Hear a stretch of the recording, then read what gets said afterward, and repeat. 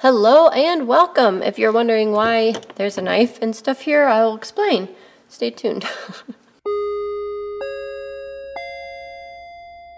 Hi, I'm Miranda, and on this channel we do lots of watercolor and art subscription boxes. Today we will be using this awesome palette of Daniel Smith colors. Now there are a few Schmincke and Holbein colors mixed in here in a few places, but for the most part they are Daniel Smith. If you missed the video where I received these as a very generous gift, I will link that in the corner for you.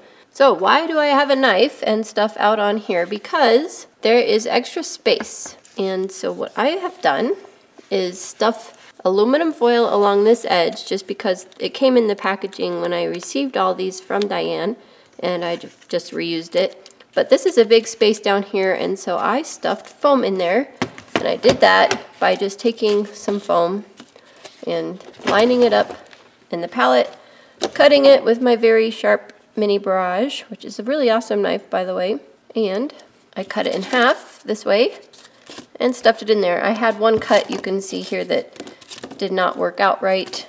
I did not make it wide enough, so make sure you make it wide enough because it needs to be in there firm. Now it looks like this will work pretty well, and it will keep these from like moving around, wiggling when I'm trying to paint with them, and I think that's great. And the reason I don't want to, I could put like some Uhu tack or something in here. I actually found some the other day when I was getting out all the coloring books for that coloring book video. I'll link that up there in case you missed that. Anyway, I did find some of that tack stuff that I could put on the bottoms, but I want to make sure that I can take these in and out because we're doing that fun little series that I mentioned in the video about picking colors from the bag of swatches randomly for this set. And our first one I think was the lemon yellow and the cerulean blue. I don't know which one of these blues I'd have to come find it over here on the swatch sheet, but regardless, I want to be able to take them out for that series and use them individually so that I don't get mixed up when I'm doing that. That's going to be a fun series. In fact, we might start that today. We'll see how that goes. Alright, so this is a huge palette. Here's my swatch sheet. I'll put this as a reference over here. This would be super easy to use if I didn't have studio lights. So it's just large and in charge, but the legs for my studio lights kind of get in the way. I was pulling paper out of this pad because I thought maybe this is something that I would like to try to use again. Didn't like it so much the first time I used it, but look what happened.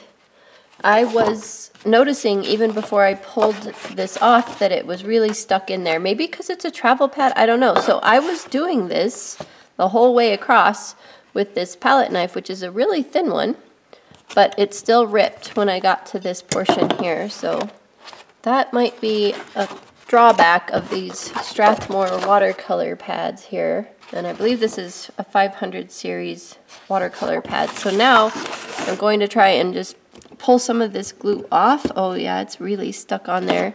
So I may have to get an X-Acto knife or something, but that's pretty darn sharp. Oh, it's coming off pretty well, but I want to do one more sheet off of here because I think I want to do 2 paintings today. And I'm a little worried about taking it off. So what I will do, see, when I first pulled it up, I was going to flip it over like that, but it was bending this paper so badly that I decided to pull it off with this. Anyway, this one I was a little more careful with and could bend it off there. So you can kind of see a gap in between. So maybe you could get an X-Acto knife. Maybe if I start on the tough end. Yeah, that works. I think being able to bend it fully over that way made the difference before pulling it off. But I still have this huge glue edge on here that should, hopefully, yep, just come right off. I did prepare my little painting. We're going to be painting some horses today. And I have my Winsor Newton Cotman 12 and a Royal and Langnickel 6 round. So we are going to be doing some very abstract, flowy horses, and I think it should be really fun. Okay, let's get started. Oh, crud. Dang it, I need to do masking fluid first. Here I thought I was all ready, but there's a part on the mane that is going to be super light that I want to make sure I have masked, and I also need to get rid of some of the lines on that edge. I used my kneaded eraser for that part, and then I pulled out my Daniel Smith masking fluid that I got in a subscription box and tried that out. And what I've discovered with this is that you have to keep it squeezed. So once you start squeezing it, keep it squeezed, because if you let off of the squeeze, air will be sucked back in there, and then when you go to use it on your next spot, you just get a bunch of air bubbles. So that is your tip for the day. You're welcome. And I didn't really intend for this to be a 1-color challenge as well as a 2-color challenge, but it ended up that way. So for this first one, I chose Joseph's Cool Gray. That's a color I've never used before until I got this set. Yay! I'm so excited for it. Anyway, it's really interesting because it separates into a bit of a green and purple and black. So I need to pull it out and look at the pigments again. I'll probably put that up on the screen for you guys. And this is a reference picture I got off of Pixabay. So if you just go over there and search horses, you'll find a bunch of different horse pictures that you can use as references, royalty free. And I thought this one would be really fun because it looked like it would be a relatively simple painting, something I could do quickly, which is what I was totally in the mood for. You guys ever get that where you just want to throw paint down on paper and not get too terribly involved in the process, but you definitely want to paint? That was me today.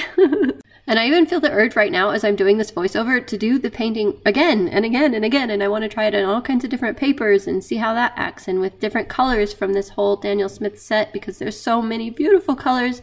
This could be so much fun. So maybe I will do that. We'll see. And you probably saw in the very beginning, I wet the whole paper and put the trees down in the background, try to make them bleed out and fade out a little bit, and definitely feel like I could have done a better job. I don't know. At the time, it felt like it was about right, and I had a little bit of trouble with the paper.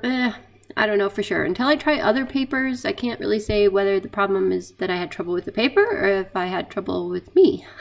So yeah, there's that. So let's get the tape off and see what this actually looks like. So there it is. And I don't know, that's the problem with masking fluid and the mane. Yeah, masking fluid is a tricky one to work with, and the back horse looks kind of like a donkey. Oh well. Time now for the 2-color challenge that I mentioned in that video. I'll play that clip for you right now. But we will do random drawings of these colors for future videos, which I think will be so fun.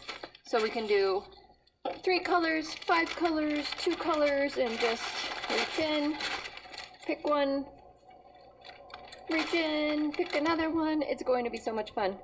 That already looks like fun. Maybe we should do this for our first one. We'll do a 2-color challenge. All right, you guys got this? Cerulean blue chromium and lemon yellow. Going to put these back in there. So here are the 2 colors, lemon yellow, cerulean blue chromium. And I'm just going to take a little bit because I don't know where I put that tack stuff I found, but a little bit of this kneaded eraser should work for now to keep these in here, at least enough for this quick painting.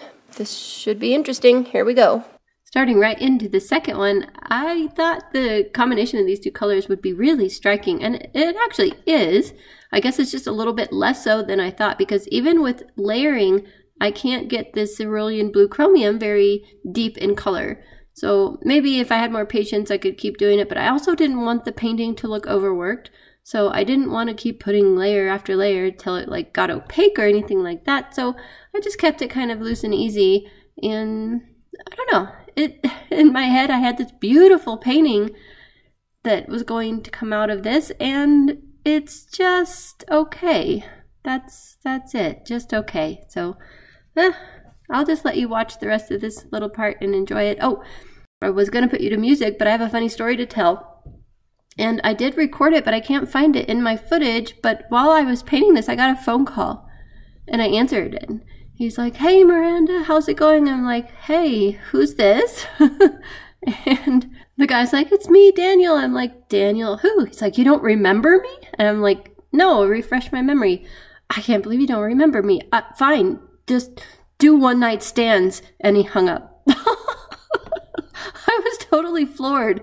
I so wish I could find the footage, but I can't. I've tried for like half an hour to find the footage. Well, that one didn't turn out quite like I had hoped. But, oh well, I was hoping that layering the blue would definitely darken it more than it did each time, but it did not. So, 'tis what it is. And here I am, as usual, tinkering.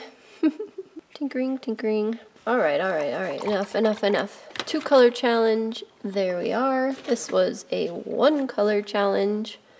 Neither of them are my favorites, so I don't know what to say about that. I guess I just need to paint more.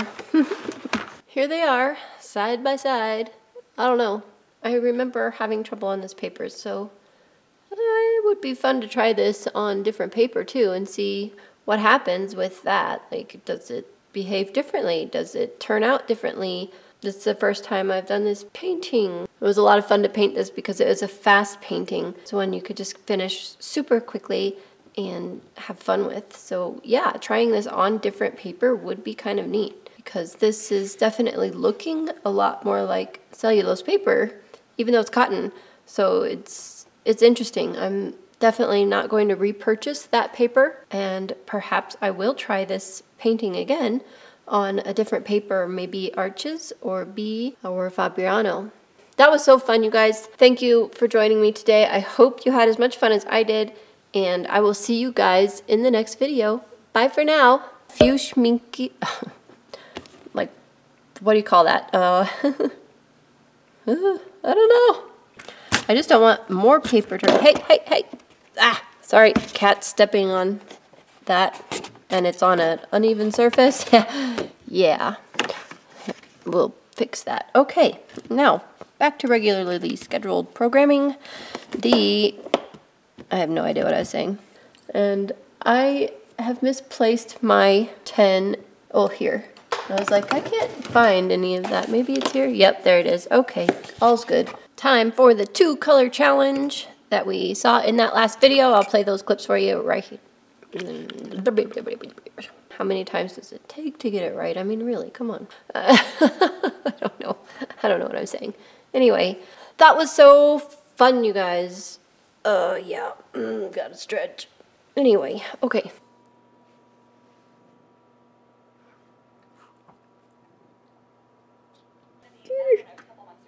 I know there's a lot of people that watch my videos that have to go low carb for medical reasons, and I've had so many comments saying about please low carb recipe items. And to be honest, like when I first started getting those requests, I didn't know how to do it because I'm a runner. Okay, I need my They're so cute. They're so cute. Look at them 2 little cute kitties. I mean, there's one kitty and one upside down dog.